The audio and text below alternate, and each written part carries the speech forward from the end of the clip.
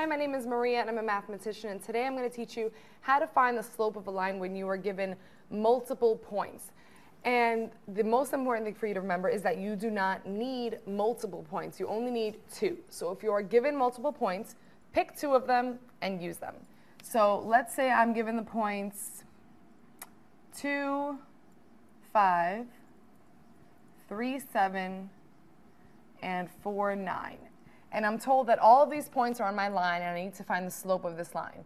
I only need 2 points. So whether I pick these two, or these two, I'm going to get the same answer no matter what. So pick whichever 2 points you like best. And we'll deal with the smaller numbers so it's easier.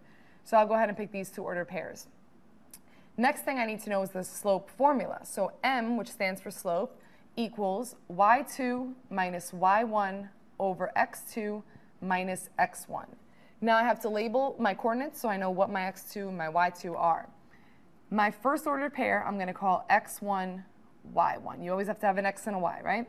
And my second ordered pair I'm going to call x2, y2. And now I'm just going to take these values and substitute them into my formula. So m equals y2, 7, minus y1, 5, over x2, 3, minus x1, 2.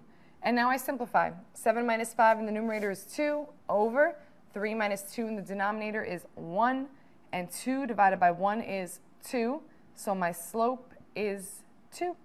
So when you're given multiple points, just pick 2 of them, use the formula, and that's how you'll find the slope.